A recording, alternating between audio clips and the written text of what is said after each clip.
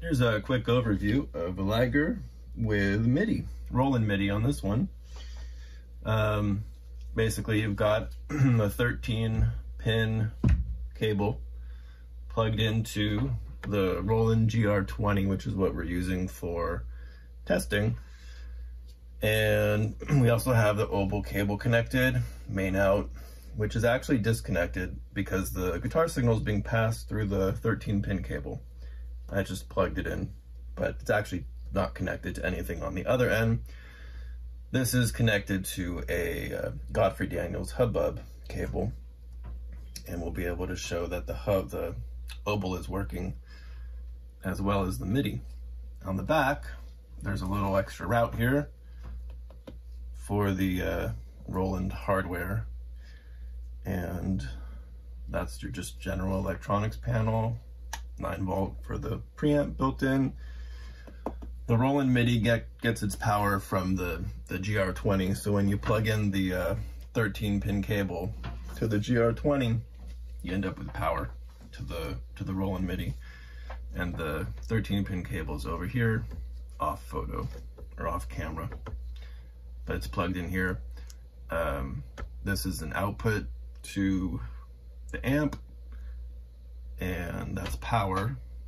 There's a couple other plugs on the back. You can look up the GR-20. You basically have MIDI out, MIDI in. You can do stereo out. You can do a mix input. Then you have like a level for adjusting the level to the amp.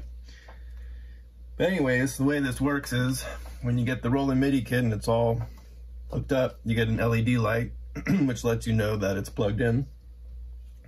These are patch up and patch down. This one's patch up, that's patch down. And then this is a 3-way mini toggle, which is basically when it's down, we have MIDI signal only. And when it's in the middle, we have magnetic pickups plus MIDI signal. And when it's up, we have just the magnetic pickups. So, first we're going to just test with the magnetic pickups.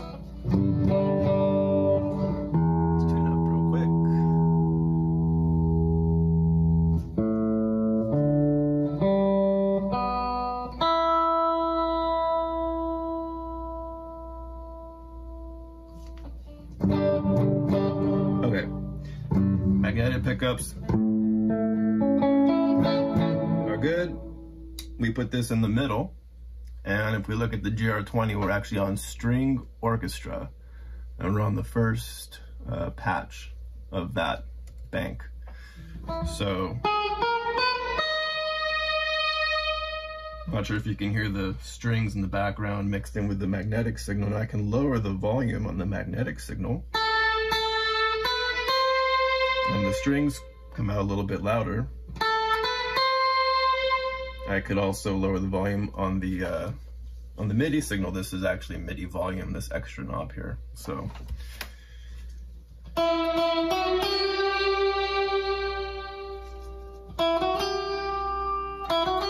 there's with the MIDI volume all the way down. And now we just have magnetic pickups. So I'm going to raise the MIDI volume. All these knobs are full. I'm going to push this down to the bottom so we just hear the MIDI.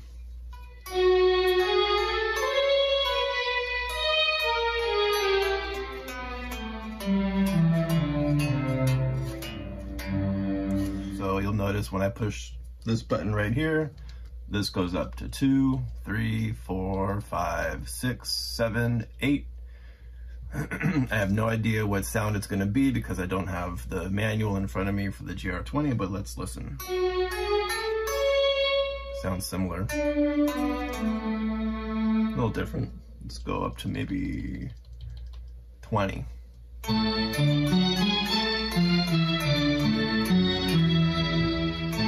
That was different. Let's go up to 30. So we're getting some different sounds there. And if you noticed that, but when we got to 34 on string orchestra, it jumped to 1, and now we're in the synth lead bank. So it basically goes all the way up in the patches on this bank, and then once it reaches the end of the patches there, it'll go to the synth lead bank.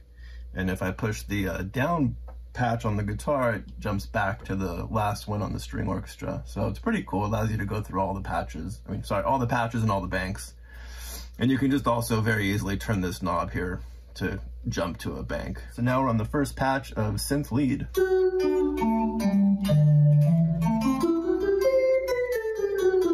Which sounds cool. Let's see what else we got.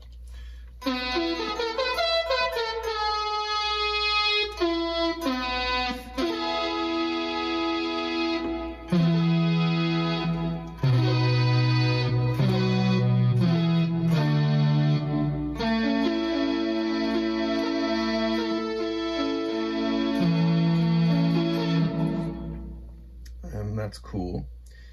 Here's with both magnetic and that one. So if we lower the magnetic, kind of balance the two out in volume.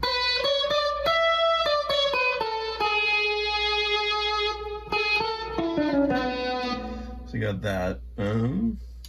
So another thing we can check out is this is the GK3 pickup kit on the guitar. There's a lot of patches in the synth lead. Let's see. And now we're in the voice pad. So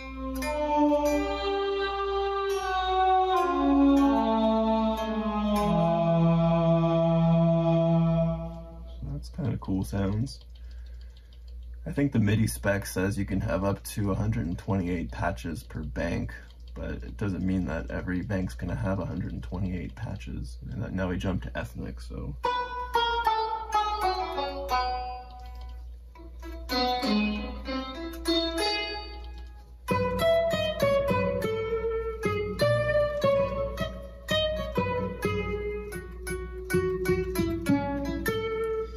There's also on this particular box, you can adjust the sensitivity of the pickup on the guitar.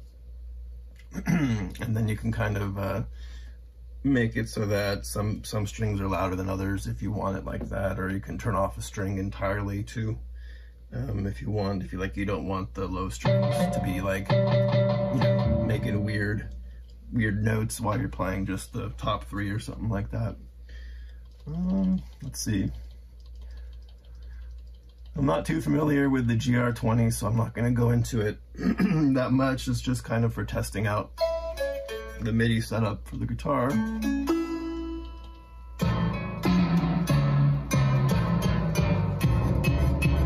We're in rhythm percussion now.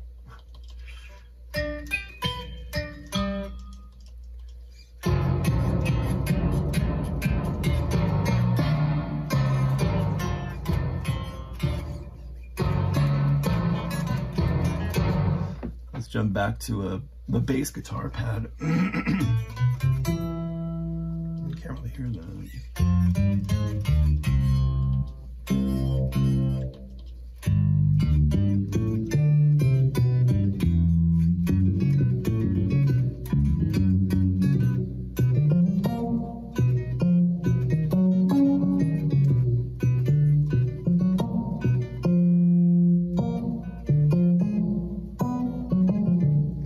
Weird to play with bass.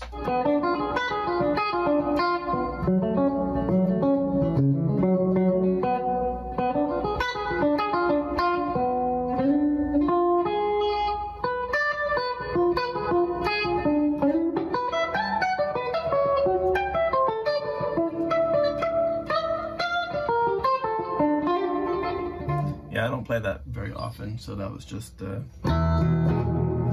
memory. Anyways, there's the Roland GR-20 with the Roland GK3 pickup, MIDI kit installed. Oh, the oboe. Let's check out the oboe. So there's the oboe toggle down here. Right now, the only effect I have plugged in is a vibrato pedal, just for, again, for testing purposes. It makes a very strong vibrato. So I know the oboe's working during testing.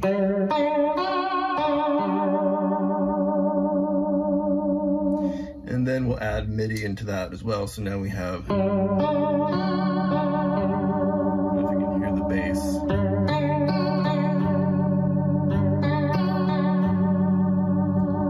And then there's just the bass.